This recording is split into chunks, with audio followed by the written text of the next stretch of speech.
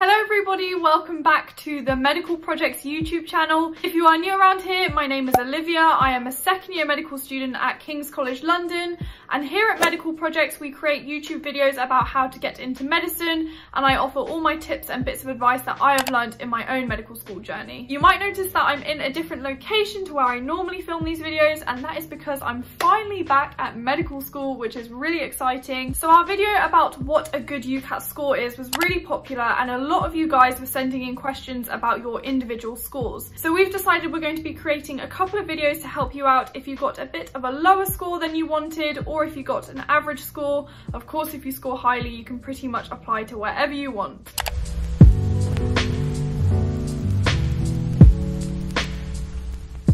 So for today's video, I've done some extensive research into some of the universities that perhaps you should consider applying to if you've got a lower score than you wanted. But before we talk about that, very excitingly, the 2020 UCAT interim results have been released. What these results are they're basically the preliminary results prior to the test season ending. It's a document the UCAT consortium releases which summarises the average score that people seem to be getting at the moment, and it just allows you to start planning ahead for the universities you should potentially be applying to. However, it is worth noting that these are preliminary results.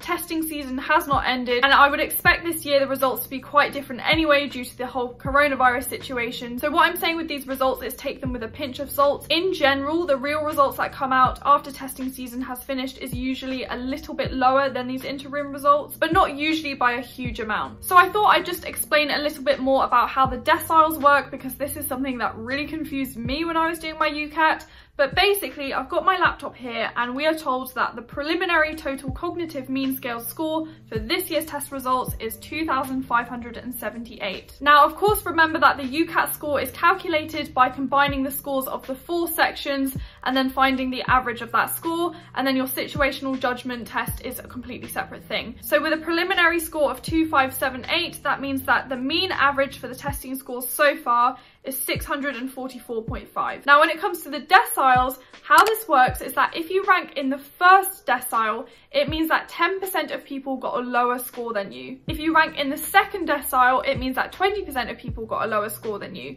So basically, what you want to be doing is aiming for the top deciles. So for example, if amazingly you manage to rank in the 9th decile, that means that just 10% of people got a similar score to you and 90% of people got a lower score than you. So obviously you're aiming for the higher deciles. Many unis use these deciles in their entry requirements. So for example, some unis may say we will not consider anyone in the second decile and below. So before I go on to talk about the universities you should consider applying to if you got a lower score, I thought before we started I'd clarify what a lower score actually is. If you Google what the average UCAT score is, it tends to say between 620 and 630. So for today's video, I thought we'd consider a lower score as being 610 and below, just for argument's sake. Now, if you got 610 and below, first of all, don't be disheartened. There are still so many options. However, as I always say with medicine, half of getting in is applying in a tactful manner. So of course, if there is a university you really want to apply to, I'm not saying let your score put you off, but also maybe consider some other options that lean towards your score. Now, it is worth noting that these UCAT scores aren't concrete.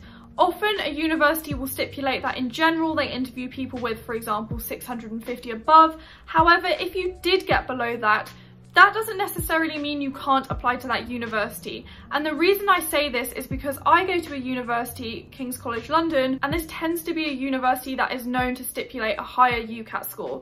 However, I know many of my friends that are on the course that got a pretty average UCAT score, and maybe one that would even be considered low.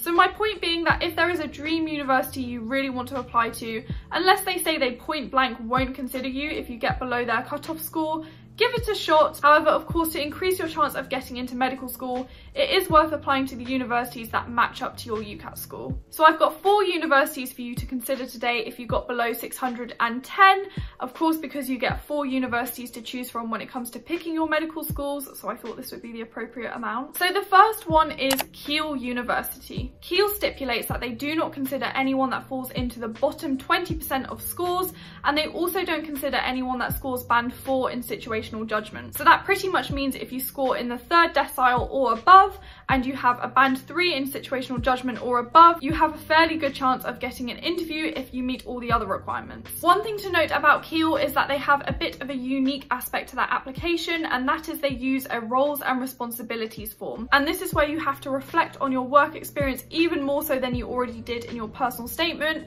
and you answer many different questions about qualities about you. And that is what is used to determine whether you get an interview. So if you do get that form, really make sure you spend some time on it and think about the things you saw on your work experience, and make sure you are reflecting on those and showing how you have the qualities that are conducive to being a good doctor. They do say that the UCAT will be used in borderline cases. So for example, if you get to interview and you have 2 candidates that performed similarly in interview and they have the same, A-level grades and GCSE grades, they will fall back on the UCAT score, but in general, this isn't really considered. So if you have a lower UCAT score, Keele might be one to consider, and it also ranks really highly in the medicine league tables. One thing to note also with Keele is if you are applying from outside the EU, you are required to sit the BMAT, not the UCAT exam. The next university I want to talk about is Cardiff University. And Cardiff has quite an interesting application process because they don't really consider the UCAT at all. Instead, they consider your GCSEs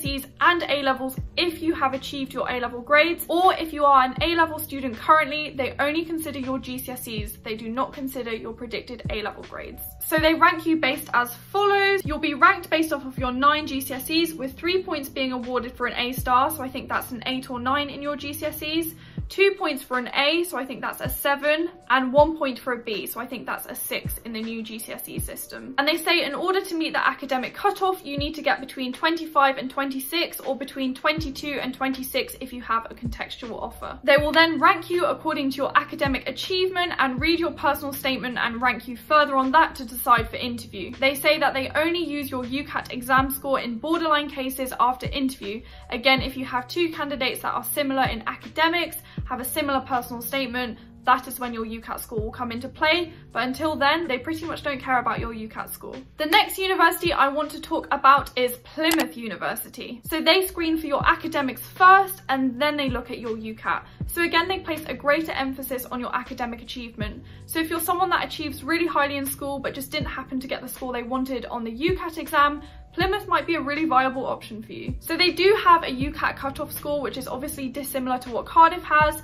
and that is 582.5 for 2019 entry. So even though they do have a cutoff score, that is what is considered a very low UCAT score, so it's definitely really achievable. Additionally, Plymouth do not use situational judgment, so if you do happen to score band 4 or band 3, you should be fine. Another thing which I think is quite interesting and unique about Plymouth's application process is that they do not use the UCAT score in borderline cases. Now, this is something that you've seen many universities use. They often decide between 2 similar candidates by referring to their UCAT score, but Plymouth does not do this, and they say that the UCAT score is not considered any further after interview. So once you get to interview stage, your chance of getting an offer will be based solely off of how you perform in interview. The last university I want to talk about is Queen's University Belfast. Now, I personally think this is a really great option because I love Ireland and I love the Irish accent, but that's just me. Again, Queen's University places a strong emphasis on your academics and uses a scoring system that was quite similar to Cardiff. So the scoring system for Queen's University Belfast is as follows.